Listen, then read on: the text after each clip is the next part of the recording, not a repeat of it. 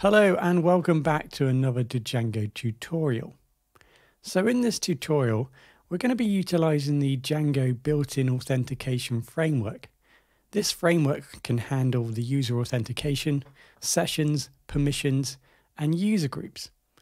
So we're going to be utilizing this framework, like I said, to build a simple login and logout app. So once you've built the project, the first step is to add a new app. I'm calling my new app Login. Now I need to register the new app.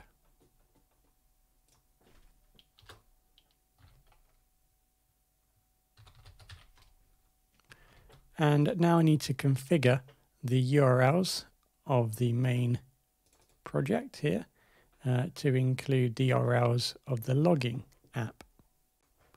So first I import include, and then I add a new entry to point to the new URL space which we're going to build in the login area here. So we include the login URLs. So in login, I need to just right click and create a new file called urls.py.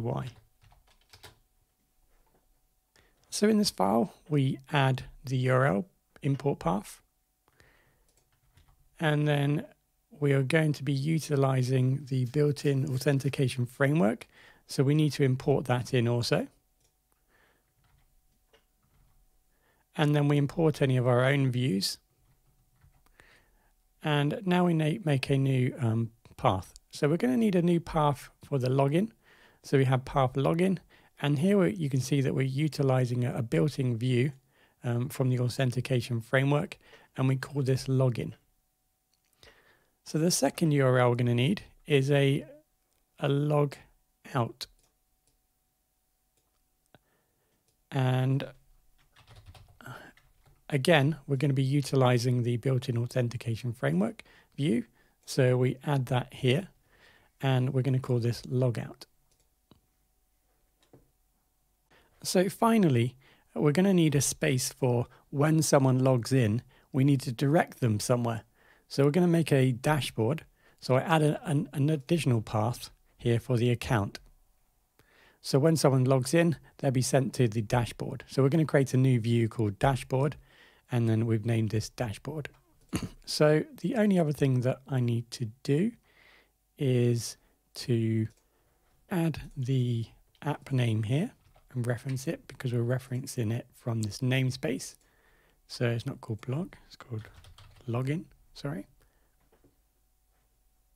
Of course, these paths now need to be wrapped in the URL patterns. So that's all the URLs that we're going to need to set up for this system. So next you're going to need to create a new templates folder if it doesn't exist. And inside of there, you need a new folder called registration. So this is the default path where the Django authentication views expect your authentication templates to be. So the login view and the logout view all expect your templates to be within this folder called registration. So inside of the registration folder, we're going to need a new file called login. And then the second file you're going to need is the logged_out.html. So first on the login form, when the user enters the page, they'll be presented with two messages. So if someone has tried to log in and failed, then the message will be displayed, your username and password does not match. Else, if, for example, someone has just come to the page and hasn't tried entering their user details, then the message, please log in, will appear. And then we generate the actual form. So the form will be generated automatically by Django. We can see here that we set the action of URL login. So we direct the form when we submit it to the view. If we go back into the URLs, the login, we see that we're using the built-in authentication login view here. On the logged out file, this is just going to be a simple heading logged out. You have now successfully been logged out, and then you can log back in again. So there's a link here to the login page. Now we focus on the dashboard. So this is the page or the view that the user will see once they've been authenticated to the system. So in order for us to have a page and check to whether to see someone is authenticated or not, we use the login required. So we decorate our view with the login required decorator. And like I said, this will authenticate the user, or the current user has to be authenticated to access this view. So we create a new view, dashboard, and then we return the account dashboard.html page. So now in the templates, I've added a new folder called account, and then I've created a blank HTML page called dashboard. So inside the dashboard.html, I'm going to set up an if statement to request if user has been authenticated. So here I'm testing to check first if the user has been authenticated.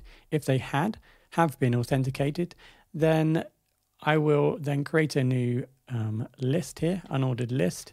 And inside of here, we're just going to have two links, one to the dashboard. Obviously, we're on the dashboard. This is just for an example. And then one to log out. So we just create two new links. And then we can have welcome to the dashboard displayed on the page. Okay, so now we need to define three settings. If you go back into the authentication settings.py file and navigate to the end, we need to add three new parameters here. One for the login redirect. So when someone logs in, they're going to be directed to /account. That's where dashboard.html is. And we have the login URL, which is /login, and the logout URL, which is logout. So those settings are defined in the settings.py file in the main app. Okay, so next up you need to migrate the project. So if you run a manage.py migrate, just migrate the project. I did notice I made a mistake in the URLs of the login app. So it should read log out view. So just to double check, if you start typing in, you can see that we've got the view there. So log out view. So once you've done that, we then need to create a new user. So create a new super user so that we can test the login. Okay, so I just migrate again. And then I'll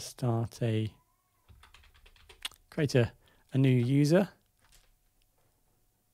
Okay, so once you've made a new user, just go ahead and start the server. And then head back in, and now we're going to just check that the user's been made. So this is just the admin area. So in here we have users. So we've got admin. So let's now open up the new app, and then here you can see that we've got all the URLs for this.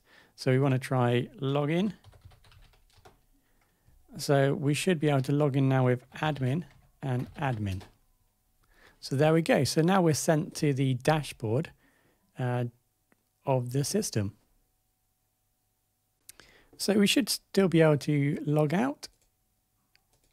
And there we go. So we logged out. So let's just test to see now we're logged out whether we can access the account folder.